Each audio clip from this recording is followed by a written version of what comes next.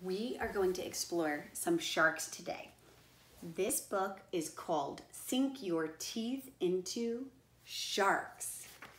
We're going to look at the different kinds of sharks. This is a really good book for you to own because there's lots of extra to read, but we're going to go through it and just kind of talk about the different kinds. It's written by Becker and Mayer. This book has a table of contents. Table of contents helps you find what you're looking for. So if you were looking for the page with tiger sharks, you'd know that's on page 18. So many sharks, so many teeth. There are more than 400 species or types of sharks swimming in the world's oceans. They range in size from tiny, deep sea dwarf lantern sharks, which are just over 6 inches long, about the size of a banana, to the huge whale shark, which is about 40 feet long and about the size of a school bus. Not every shark is big, fast hunting machine that kills and eats anything in its path. Some sharks are bottom feeders lying at the bottom of the sea waiting to snatch up prey.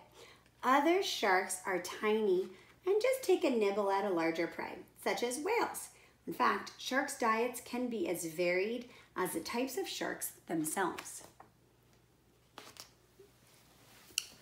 These are teeth, tons of teeth. Most sharks' jaws are filled with rows and rows of teeth.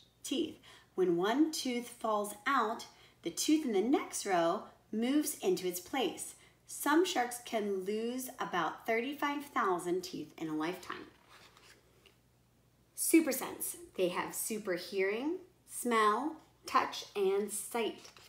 Electrosense. Sharks even have a special sensory organ known as the ampullae of Lorenzini.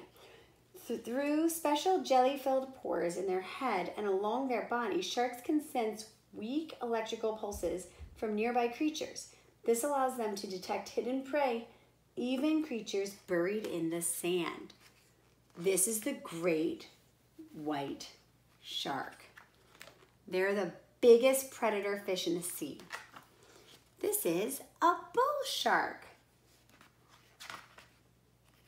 It lives in shallow, warm waters worldwide. Porbeagle. Whoa. This is a cool shark. You might think this shark is a mini great white, but it's really its cousin. One way to tell the difference between the two, aside from size, is that the porbeagles have a unique shape of their dorsal top fin. It forms a little tip before connecting to the shark, making it look a little separated. It also has a white or light gray area. Porbeagles can show up when lots of sharks can't, really cold waters. They're able to do this by keeping their body temperature that's warmer than the water around them. Sand tiger sharks. Sand tiger sharks have a mouthful of thin, sharp, spiny teeth. These teeth are great for snatching small bony fish, crustaceans, and squid to swallow whole. Zebra sharks. Seeing spots. You might think the zebra shark should be called a cheetah shark since it has so many spots, but baby zebra sharks have much more distinctive stripy look with bold bands of white and black. Cookie cutter shark. Look at those crazy teeth. This is a glow-in-the-dark shark. Cookie cutter sharks get their name from the round cookie-shaped bites they leave in their large prey, such as a whale and seals. The ventral side or belly of a cookie cutter shark are aligned with photophores, which are organs that produce a greenish light. Scientists think that these glow-in-the-dark organs help the cookie cutter shark blend in with the light from the surface of the water and go unnoticed by prey or other predators. Tiger sharks. Tooth on the cover. Shark bite files. Tiger sharks have saw-like teeth that are shaped like can openers. In one quick bite, they can easily crack the hard bone and shells underwater prey like sea turtles. Greenland shark. The Greenland shark is the only Arctic species of shark and live in very cold waters, also known as a sleeper shark. It is a slow mover. In fact, the slowest shark in the sea. Some scientists think that these sharks swam so slowly that they can sneak up on snoozing seals who like to sleep in the water to avoid polar bears. Now that's one sluggish shark. Horned shark. Shark bite file. Horned sharks feed mainly on crabs and urchins on the sea floor. Their front teeth are pointed and sharp, and the back teeth are flat. Their jaw helps them snap into prey and then grind up their hard shells as they crunch. Some scientists have reported that the horned shark teeth can turn purple when they eat lots of purple sea urchin. Blacktip reef shark. The blacktip reef sharks have sometimes been observed leaping out of water and over sections of reefs. Saw shark. Look at this nose. The saw sharks have long organs that look like whiskers called barbels that they drag along the sand. Sensors in the barbels show them and help them locate prey. Basking shark. Bite file. Basking sharks open their massive mouths, which can reach up to nearly 4 feet, and swim to eat, straining small fish, eggs, and plankton through its little screens called gill rakers. Friller sharks. Named for its frilly-looking gill slits that allow it to breathe in great ocean depths, the frill shark is rarely seen alive. Long and eel-like, they usually surface only after they have died. These deep-dwelling sharks are called living fossils because they have many primitive features that haven't changed in millions of years. Ew. Blue shark.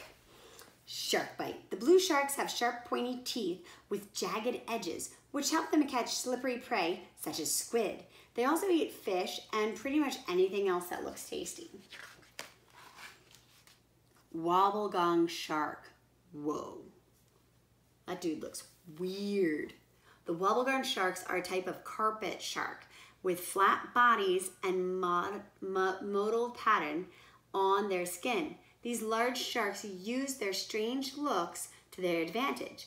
Their skin markings and frills help them blend into the sea floor and reef, where they lie very still until prey swims by and then they bite. Ooh, thresher shark. Thresher sharks have small jaws and small teeth for their size, but they make up for it with their huge tail fin, which they use when hunting. Threshers mostly eat small fish like herring that swim in schools. The schools make it easy for the thresher to snap its whip-like tail. The great hammerhead shark. The great hammerheads are the largest type of hammerhead sharks, identified by their straight, wide heads. Their hammer-shaped noggins are called cephalophorus. Scientists think cephalophores have many different uses. They may help the shark swim better, sense prey more easily with spread out electrical sensors in their nose, or help them to pin down their favorite prey, stingrays. Yum! Goblin shark. When swimming, goblin sharks have a triangular profile, but when they attack, their jaws are shot forward by a special ligament, allowing their pointy teeth to snare fish, shrimp, and squid. Ew, he looks like he needs braces. Megamouth shark. Very little is known about the rare shark. In fact, only 55 of them have ever been seen or caught since they were first discovered in 1976. Here's some of what scientists do know. Megamouth sharks live deep down in the water and may sometimes travel upward at night to feed. They have huge mouths, hence the name, and rubbery lips. They're not the best swimmers. They're kind of slow and awkward. Whale sharks. Whale sharks' jaws can be up to 5 feet wide and hold about 300 rows of teeth, but those teeth are tiny and do not appear to play a part in the shark's diet. These supersized filter feeders eat microscopic plankton or small schoolfish. An ocean of predators. There are about 400 species of sharks that swim in the oceans, and more being discovered all the time. This diagram shows the depth of which some of the sharks in this book have been observed in the world's oceans, from the great white, which cruises in open sea, to the tiger shark, which could swim close to the shore. The end.